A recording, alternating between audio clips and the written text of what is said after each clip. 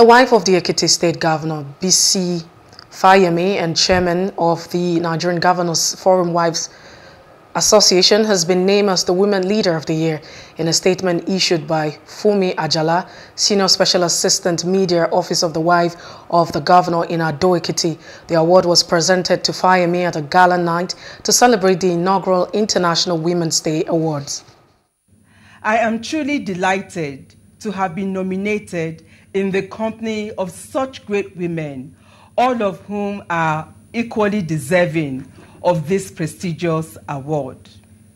I would like to dedicate this award to all Nigerian women.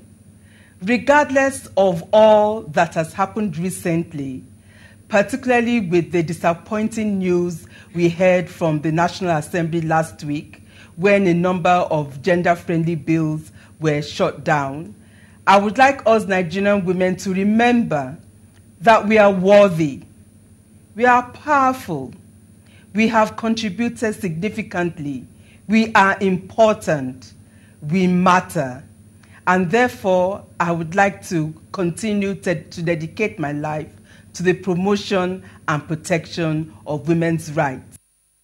Hello, hope you enjoyed the news. Please do subscribe to our YouTube channel and don't forget to hit the notification button so you get notified about fresh news updates.